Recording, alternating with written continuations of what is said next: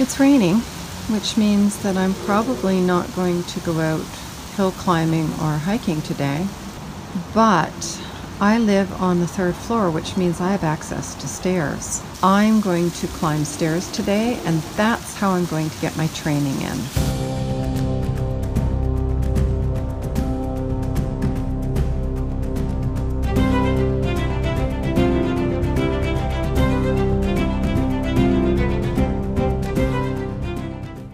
In today's video, I'm going to show you how to use free weights while working out. But if you don't have free weights, you can make your own homemade weights, whether that's a soup can or it's a small or large water bottle filled with sand, or maybe an old bleach bottle that you fill with sand. Make certain that it's something that you can hold comfortably in your hands that's not slipping and sliding, and also that it's a weight that your body can handle. Because we're working different muscles, and each of those muscles, you will discover very quickly, has its own strength capacity, you will need a variety of different weights. So if you have a scale, you can measure how much weight you are using by using that scale. Either you step on the scale without that weight, and then you step on the scale with that weight, and you do the math to decide how much that weight is. Or you can weigh the actual item itself, whatever works for you. And so you don't need to spend money on weights. Use what you have. That said, if you do have free weights, bands, balls, etc., you can use those. And I will be showing you how to use bands, how to use balls, and how to use free weights, as well as using your own body weight to do different types of activities, so that you can build muscular strength as well as muscular endurance.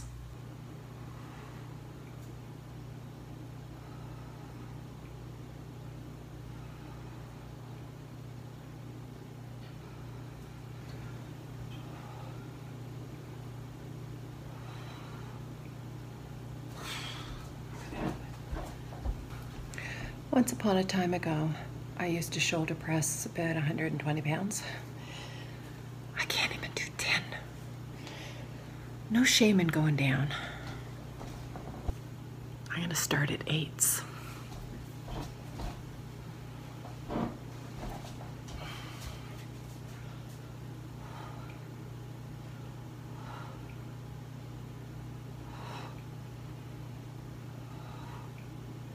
So how you know a weight is right for you? I just did one set of 12. By the time I got to the 11th and 12th one, I was really having to force myself to push it in order to complete it. If you can do 12 repetitions with your current weight and it's really easy peasy, that should be your indication that you're not using enough weight.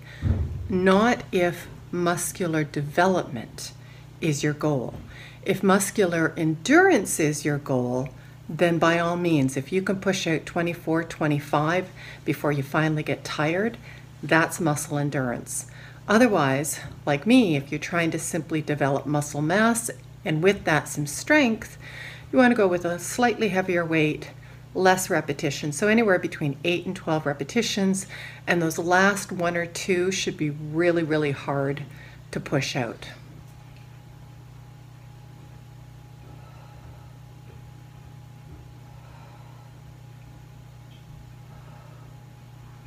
For those bicep curls, I was just doing 10 pounds. I probably could have easily done 15, maybe 20. My arms at present are only about 9.5 inches around. At the peak of my bodybuilding, I had 20.5-inch arms, solid biceps and triceps.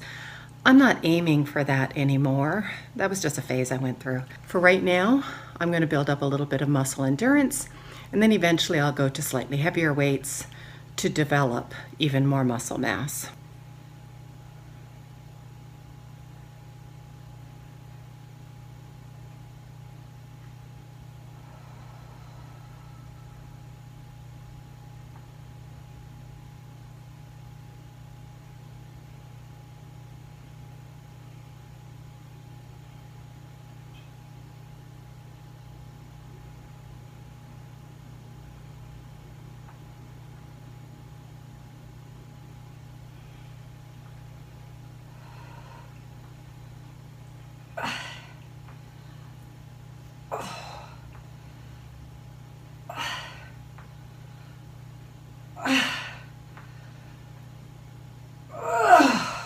The exercise that I just did there is called 21s. You go up slow for a count of 7. You go down slow for a count of 7. You do that 7 times, and then you finish with 7 full bicep curls. Hence, 7 plus 7 plus 7, 21s. That particular exercise is not as good for muscle endurance as it is for building muscle mass. And what do I mean by muscle mass? Increasing the size of your muscle. The larger your muscle, the more body fat is used to make that muscle work.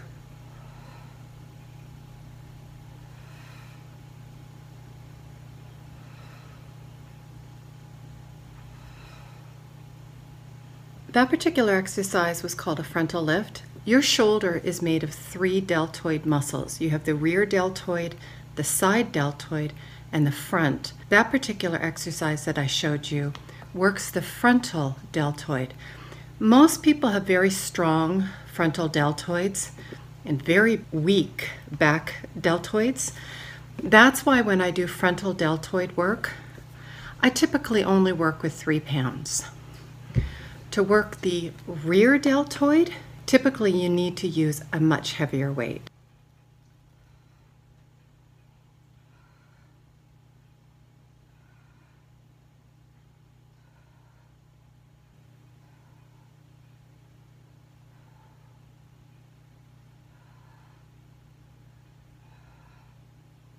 The exercise that I just showed you there is called a reverse fly. That helps to work this rear deltoid as well as other muscles in your back shoulders called rhomboids and a little bit of your trapezius, which is your neck and shoulder muscles. I typically like to work light, so I only use 5 pounds for that, for the simple reason that when the weight is farther away from your body, it puts a lot more stress and strain on those muscles. It's easier to perform a weight resistance exercise when the weight is closer to your body. The farther away the weight is to your body, the more difficult it is to control. That's why lighter weights are a little better for exercises that require the weights to be farther away from your body.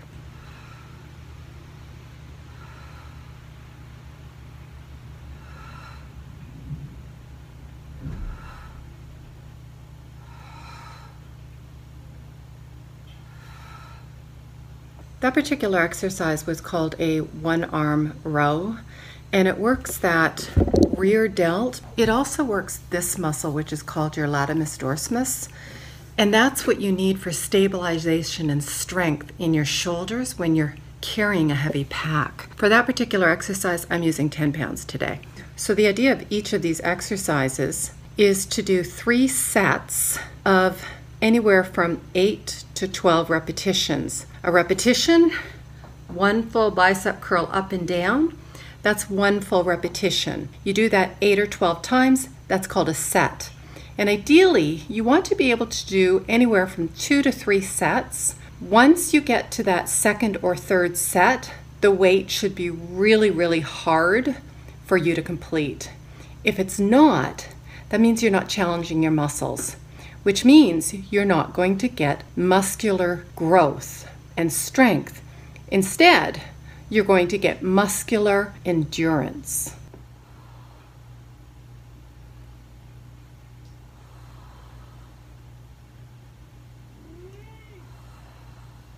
That particular exercise was called a flat chest press. If you have a surface that inclines or declines, you're going to trigger different parts of your chest muscle. So for example, on an incline, you would reach more of the top chest muscle, and on a decline, you would work more of the lower chest muscle, which is called the pectoral muscle. The next exercise we're going to do is called flies.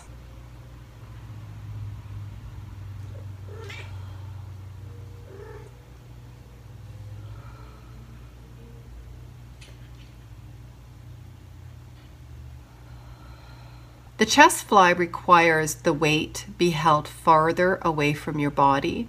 For that reason, you want to use lighter weights You also always want to be very controlled in your movements and only go to your range of motion that feels comfortable for your body. When you combine resistance training with flexibility activities such as yoga and or stretching, what you will find is that your range of motion will increase over time, as will your strength and your muscular endurance. Some of the best resistance training requires no free weights at all. It simply requires you to have a solid surface such as your countertop.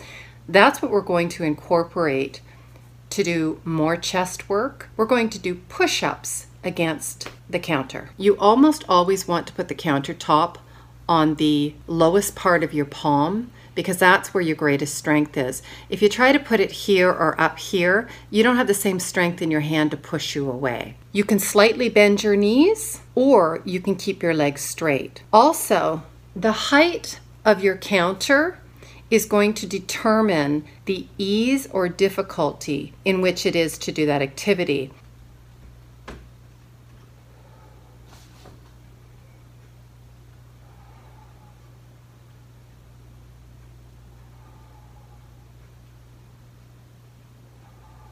This final push-up can be done just on your floor, and the easiest way to do it is to bend your knees. If you have sensitive knees, you want to extra pad your surface. So if you're working with a yoga mat, you can fold the yoga mat 2 or 3 times and place it under your knees, or you can place a towel or something like that. Give your knees the cushion that they need. So start off like this, and then bring your hands ever so slightly forward. And the easiest way, this is the most modified push-up that you're going to do. Notice that I'm not dropping my back and I'm not rolling it up. Keep it strong and flat. Inhale down and exhale, push up. Otherwise, if you can go a little bit further between your hands and your knees,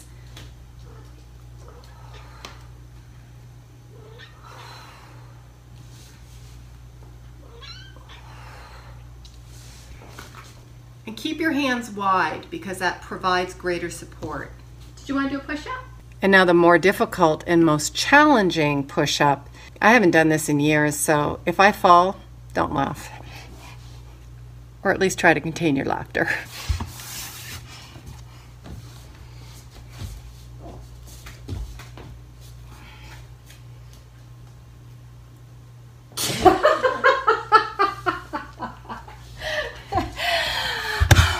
Not gonna happen. I just don't have the strength. So here's the thing. There's no shame in being weak. And in fact, sometimes it's good to challenge yourself to find out what strength you actually are lacking. For example, in day-to-day functional fitness, if you can't carry a bag of 5 or 6 soup cans up a flight of stairs, either because you're labored in your breathing or because it's too much weight in your arms, you probably need to work your cardiovascular, your legs, and your arms.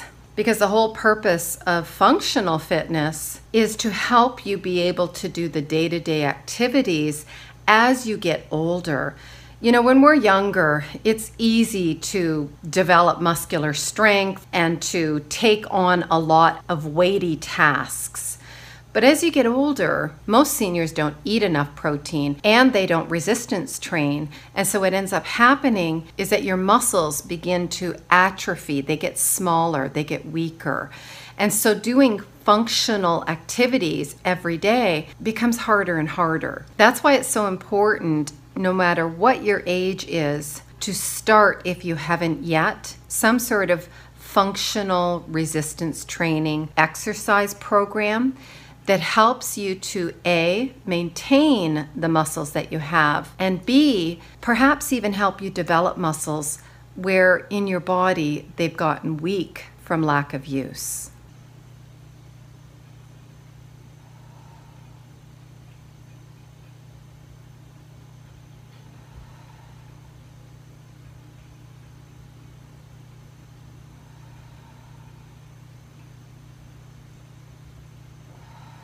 That particular exercise was called tricep press. Today I'm using 8 pounds. Unless you have established a certain amount of muscular strength, anywhere from 5 to 10 pounds is usually sufficient. Anything less than 5 pounds, unless you're a lot older, usually only loans to muscular endurance. The trick with that particular activity is you want to keep the elbow close to the ear and you don't want it wobbling around. As you go down, you inhale, and as you push that weight up, you exhale.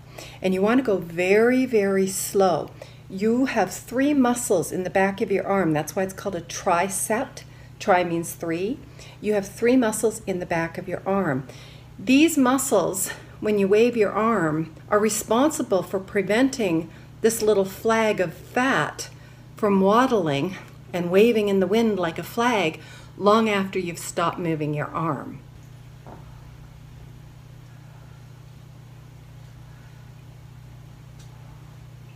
That particular exercise is called a tricep kickback. For most women, 3 to 8 pounds is sufficient to do that activity, especially if you're new to resistance training with free weights.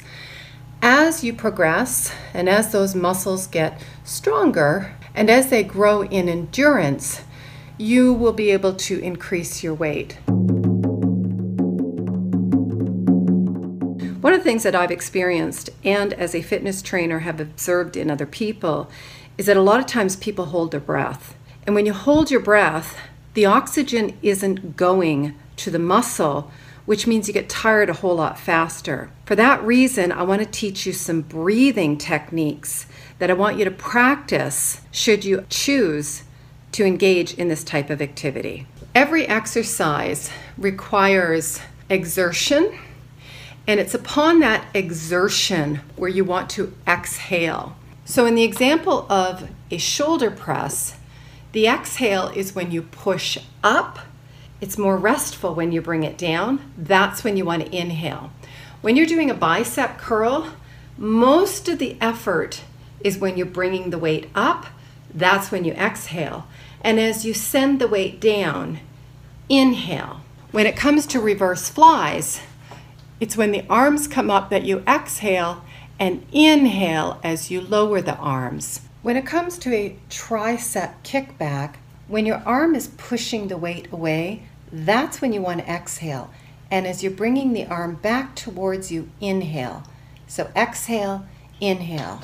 When it comes to push-ups, as you're moving towards the counter, you want to inhale. As you're pushing away, you want to exhale. So that's it for the chest, the upper back, the shoulders, and the arms. In another video, I will show you what I do to strengthen my buttocks and my legs. And in another video still, I will show you how I work out my core as someone who has triple prolapse and isn't able to do your conventional abdominal workouts. So thanks for joining me. I hope you enjoyed this video as much as I enjoyed creating it. My body is already sore. Until I see you in a future video. Thanks for watching. Ciao for now.